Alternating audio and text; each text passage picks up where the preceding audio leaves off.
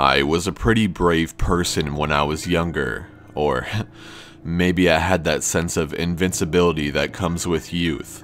I'd survived some things, like a stalker who pursued my sister and I for over a year and a half, being sexually assaulted, 2 house fires, and growing up in a house that I swear to you was haunted.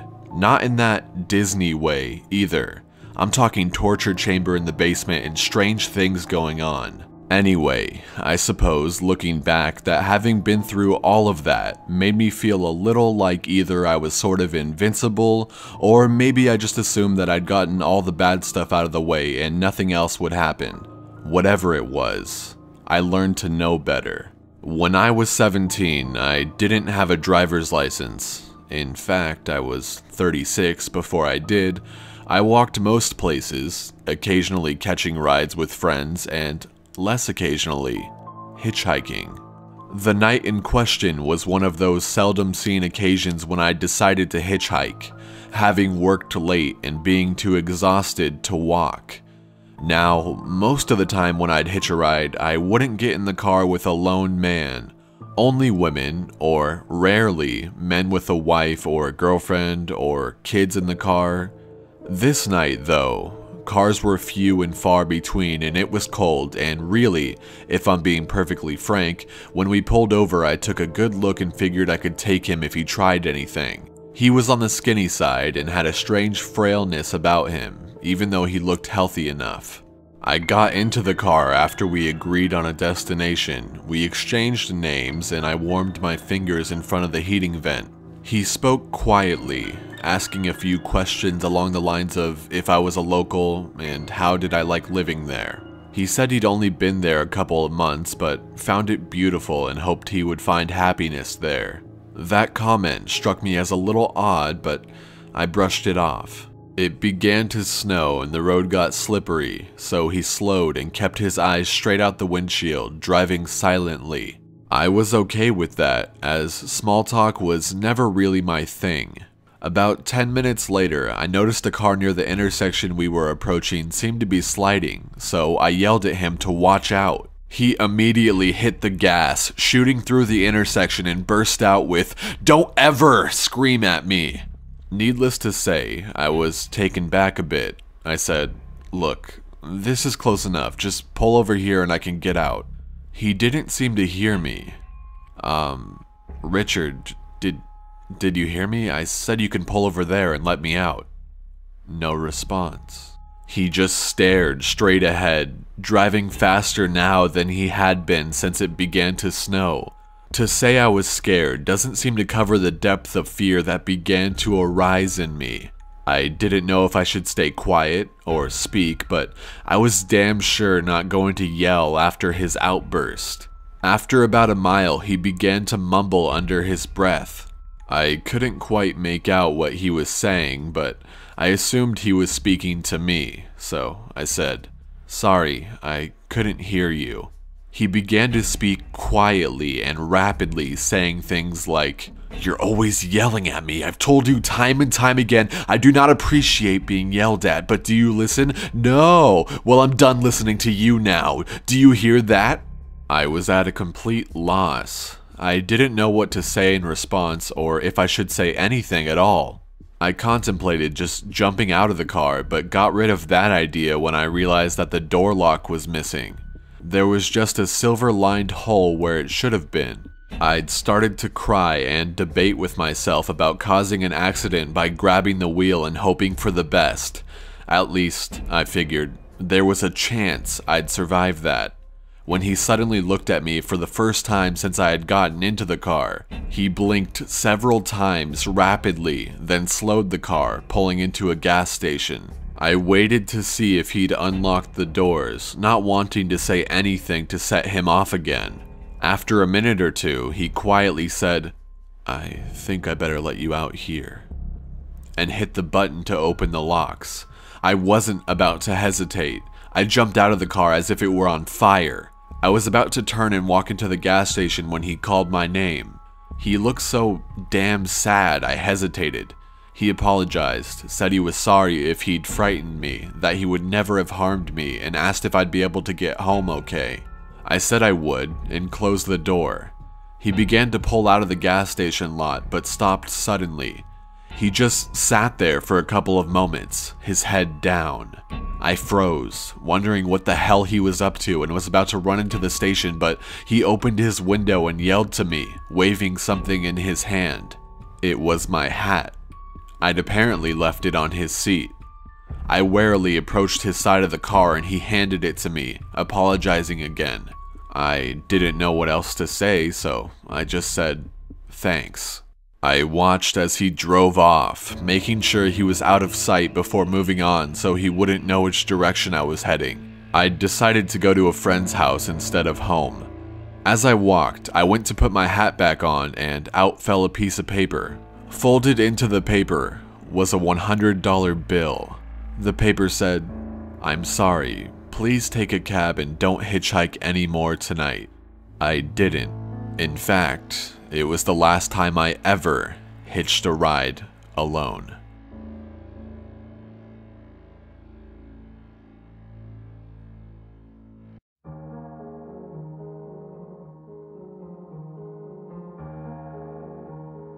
This story comes from a woman named Jennifer.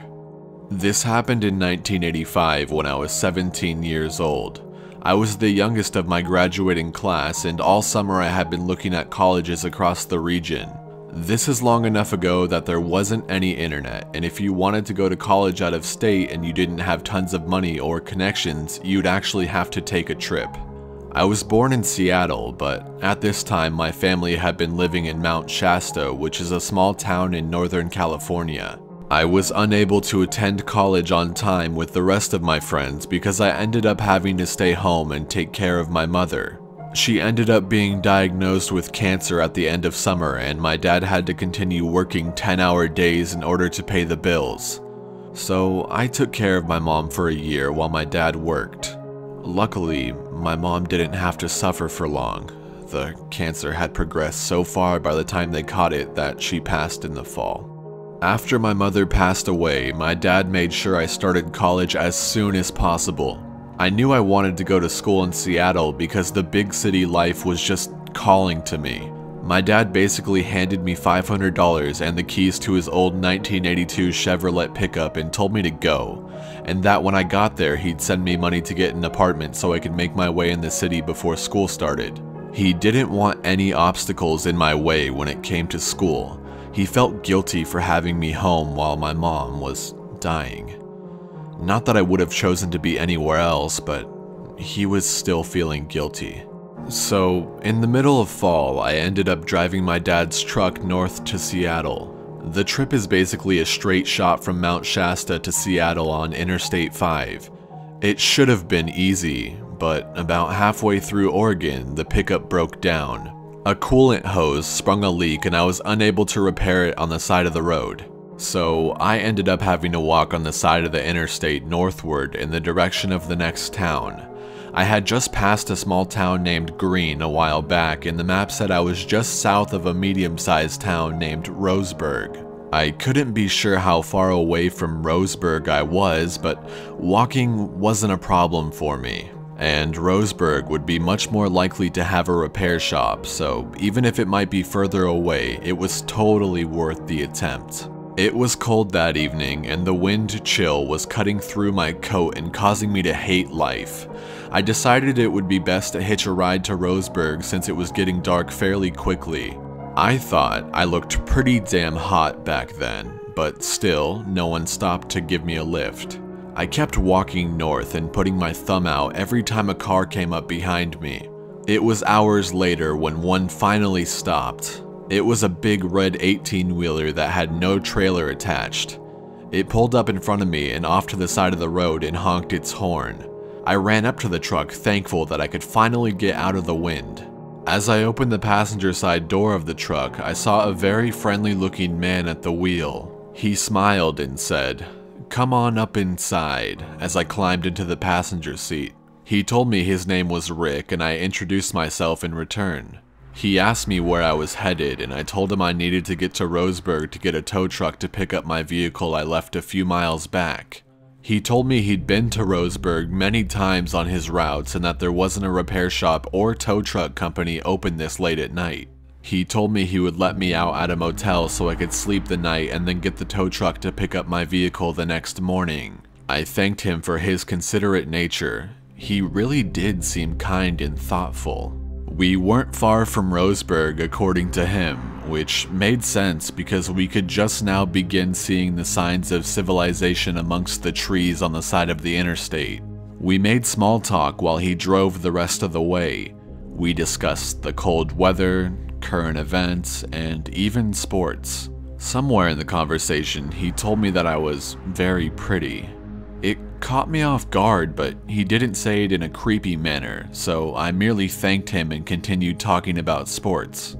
He didn't say anything after that, kind of just let me talk. You know that feeling you get when you realize you've been chatting on and on about something and the other person hasn't said a word for a few minutes? Well, I got that feeling because he hadn't said a word since he told me I was pretty. I stopped and apologized for being so chatty and talking his ear off. He looked at me, smiled, and said, "It was alright. He likes to hear my pretty voice." That time, he did say it in a creepy way, but sometimes that happens. I doubted he meant to do that.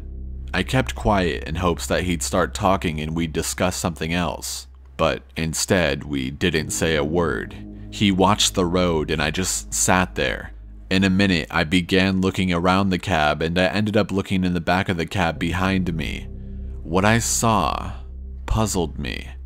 In the back, there was a large brown blanket, some clothes I'm sure were dirty, and some shoes. The thing that puzzled me was they weren't all his clothes and shoes. 2 pairs of the shoes were obviously little girl's shoes, and some of the clothes were little girl's clothes. Something you'd expect a 10-year-old to wear. He knew that I'd seen it and laughed. He told me his daughter left those in the cab after she had accompanied him on a route last week. He told me he didn't get enough time to spend with her, so he took her on a route a week ago to spend some quality time together. I said that it was nice of him and asked how old she was. He paused for a second, and then told me that she was 13. That made me suspicious because not only did he hesitate before answering, but I've worked in a shoe store before and I know those shoes must belong to a much younger girl, both because of the size and the style. It also didn't seem like the kind of clothes or shoes you'd have a little girl bring on a trip like this. It was weird, but not scary. Also, having worked at a shoe store before, I was almost positive those shoes were 2 different sizes. I told him the shoes were cute and leaned back and grabbed one of them and proved to myself that they had to be different sizes, and no way does a little girl wear 2 totally different sizes. Still, I wasn't really scared. I just thought he wasn't being completely honest with me, and that's his business, so I didn't really mind it. It's just a weird thing to be dishonest about, even to a stranger. I put the shoe back, and when I turned around, I saw the look on his face. He seemed half worried and half angry. I immediately apologized for touching his things and he said it was okay, although it didn't look okay. By then we were just entering Roseburg. We kept driving through the town and he told me he knew a good motel on the far end of town and that he'd let me off there. He asked me what I had brought with me in my backpack. It seemed like an innocent question, but it came off like he was interested in what I had on me. Not simply whether or not I'd brought any clothes or a toothbrush. I told him I had enough, but I didn't tell him anything specific about the contents of my backpack. I didn't have a weapon of any type, just some socks, makeup, and my purse. We ended up passing a repair shop on the side of the road and he pointed to it and told me that's the place I should go to tomorrow morning to get a tow truck. It felt kind of strange to me because he didn't tell me it was coming up, he just sort of pointed to it. I said I had missed it and asked what the name of the shop was. He responded by just telling me it was straight south off the interstate and that I can't miss it, as if he didn't remember the name or something.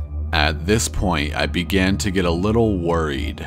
I didn't feel threatened by Rick, but he didn't seem to be legit with me. As we kept driving, I noticed we were now coming to the far north end of Roseburg and that soon we'd be leaving the town behind.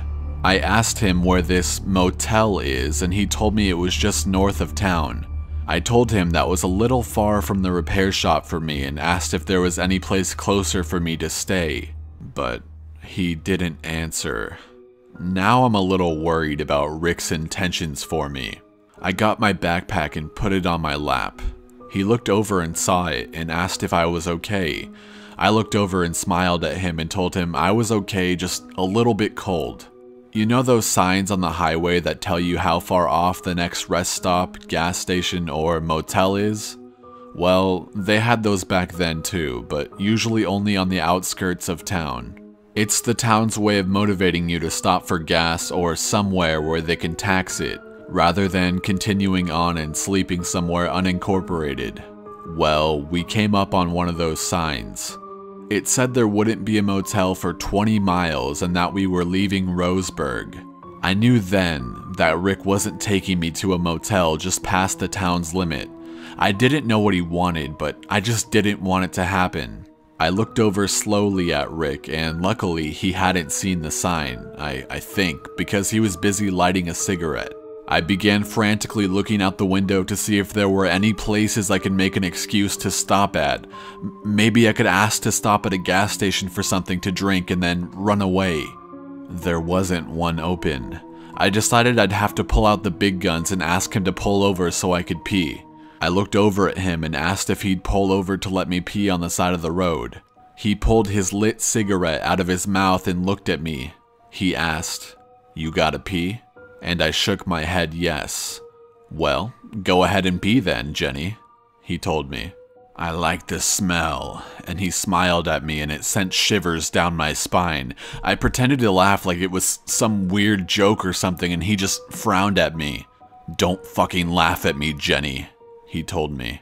I immediately stopped pretending to be fine and so did Rick. He could tell I was scared now and he just gave me this look like he wanted to hit me or something.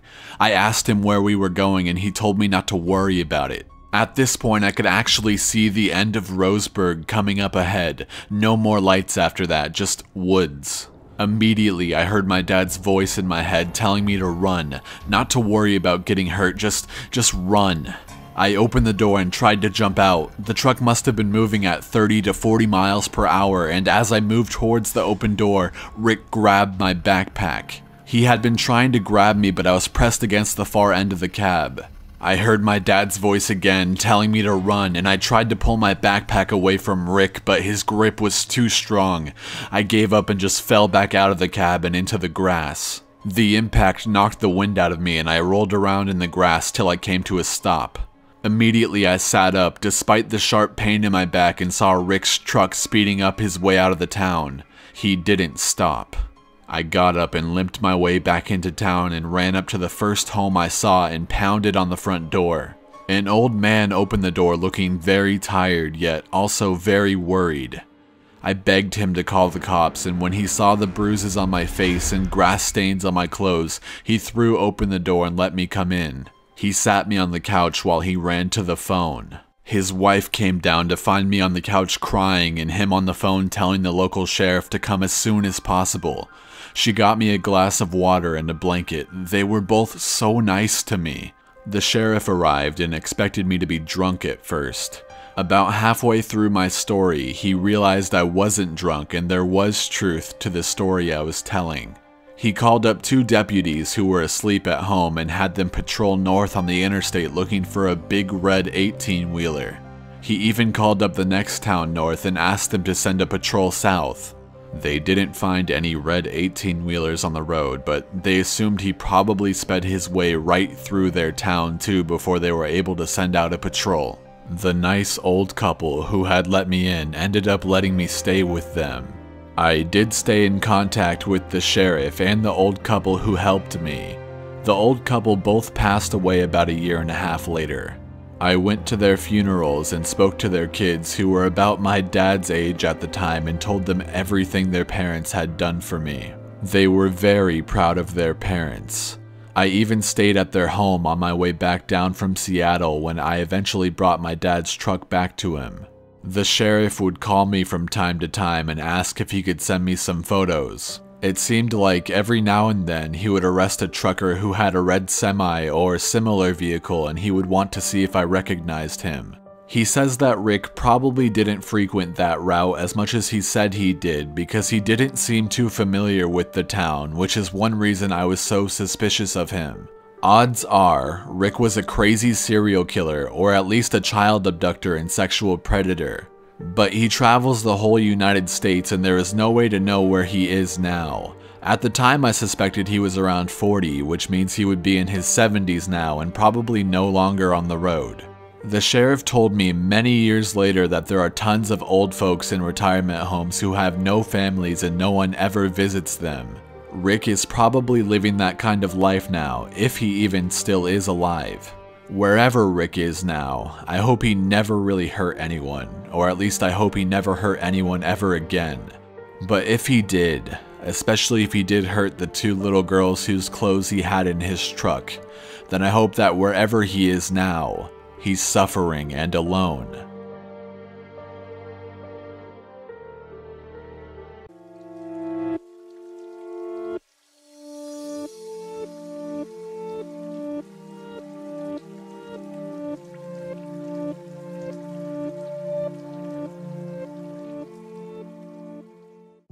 Hey everyone, so all of you are probably wondering, what the fuck, Corpse, you haven't uploaded in 2 weeks, why do you hate us so much?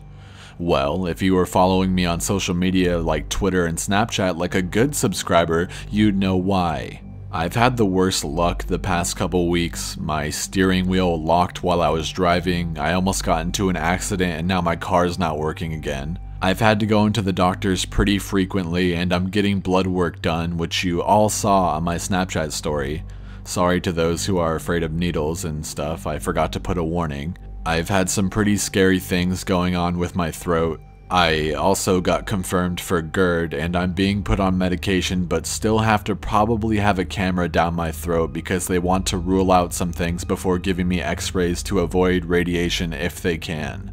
My girlfriend got really sick. I was trying to take care of her like a good boyfriend and she got me sick, so now I'm just starting to get my voice back. In case you haven't noticed, if you compare like the beginning of this video to my voice now, it's like going out.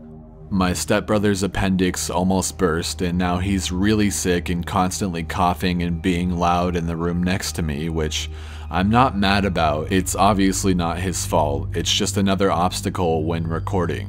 Not to mention we have this whole El Nino thing going on and my power got shut down mid-recording for this video. I lost about an hour or so of recording, which is a ton when you're just getting your voice back. Anyways, while all of this is going on, the thing that's constantly on my mind is, what are my subscribers on YouTube thinking? Do they even know that this is going on? This is why it is very important for you to follow me on Snapchat and Twitter and all my other social media. It makes me feel a lot better knowing you at least know why I haven't uploaded. I also want to thank all of you that sent me stuff to my P.O. box. I was having a pretty terrible day and I decided to go check it to see if I got anything, and I got the most random stuff from all over the world and I appreciate it so much. So shout out to all of you that sent stuff, it really means the world to me. For anyone that wants to send me anything besides money, don't send that. My P.O. box is in the description. But yeah, that's pretty much everything that's been going on. I hope you all understand and know that I appreciate you sticking around even when I'm going through tough times like this. Those of you who share my videos with your friends or on social media are the absolute best. I hope I can continue to grow with the help of you guys so that I can keep putting out content that you enjoy frequently. Hope you liked the video, sorry if my voice seemed off, and stay safe and have an awesome day.